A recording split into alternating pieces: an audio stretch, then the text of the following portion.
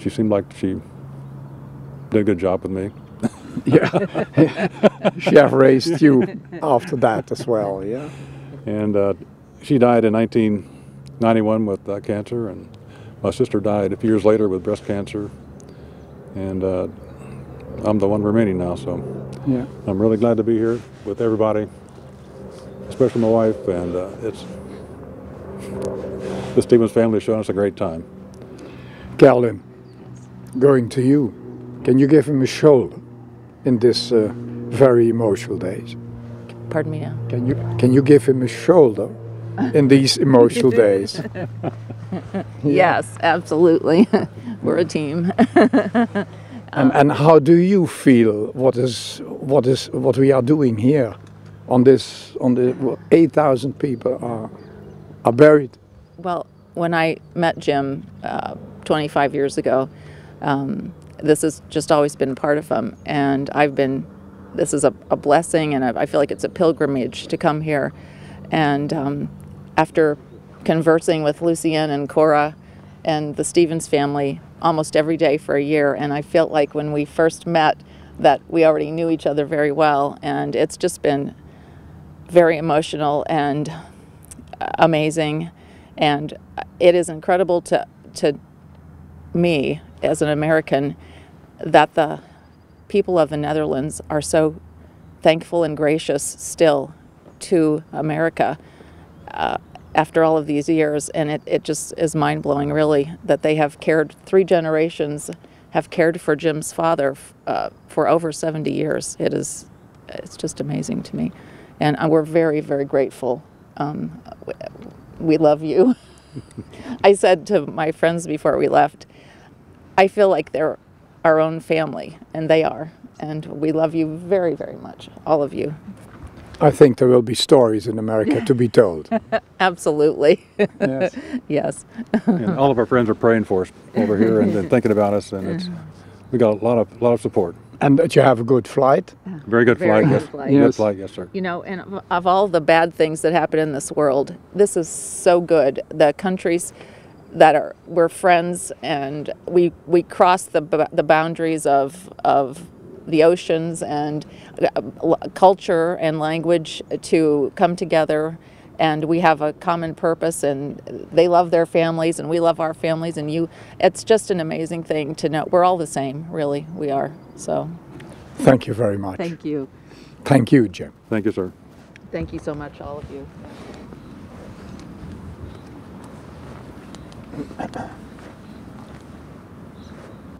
Lucienne, wie is dit contact tot stand gekomen? Ja, eigenlijk heel erg makkelijk.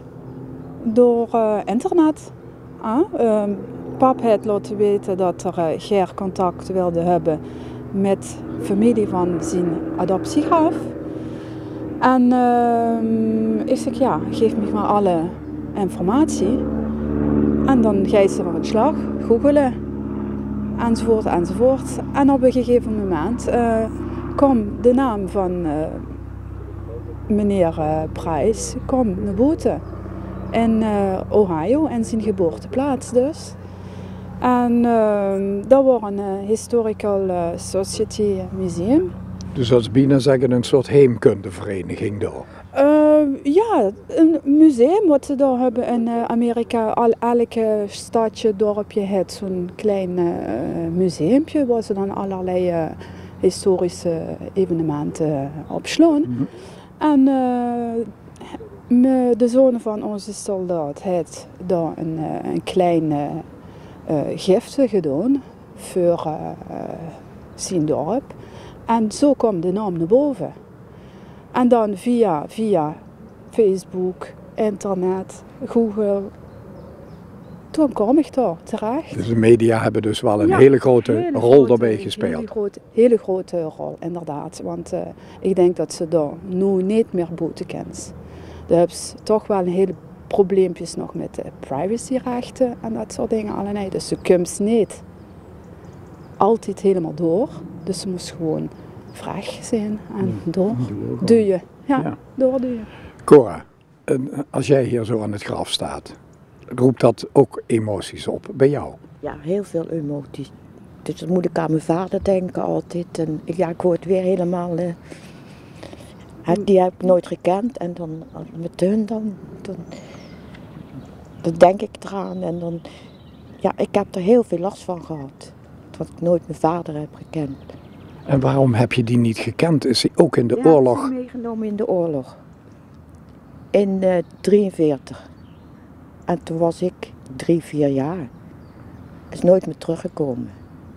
En je weet ook niet of hij ergens of waar begraven is? Nee, ze kunnen dus, we hebben dus wel een laatste gevonden. Maar daarna hebben ze nooit meer wat van hem gehoord. Hij is ook een paar keer is hij gaan vluchten dus. En dan hebben ze hem weer opgepakt. En hij is verraden dus gewoon door onze eigen mensen. En dat komt bij jou boven als jij hier op Margraten bij dit graf staat Altijd van iemand. Op de dodenherdenking, hè. Altijd, ja, dat doet mij heel veel. Ook toen ik nog in Scheveningen woonde. Ja, hier doen ze er niet zoveel aan, maar ik word nou weer heel emotioneel. Frans, roept dat bij jou ook zo'n emoties op? Dit is een heel zeer moeilijke plaats eigenlijk ook voor mij. Omdat ik dus toch iedere keer weer terug ga in de tijd. Ik heb die bewust meegemaakt. En als ik zie hoe degene waar wij de adoptiegraven van geadopteerd hebben, hoe dankbaar of die mensen zijn. Maar zij moeten niet dankbaar zijn, wij moeten dankbaar zijn voor hetgene die hebben hun leven voor onze vrijheid gegeven. En dat is uiteindelijk het resultaat dat wij hier nog mogen zijn. Ja, zo moet je dat bekijken, want het is gewoon geweldig dat wij hier voor hun graven mogen zorgen. Dank je wel. Graag gedaan.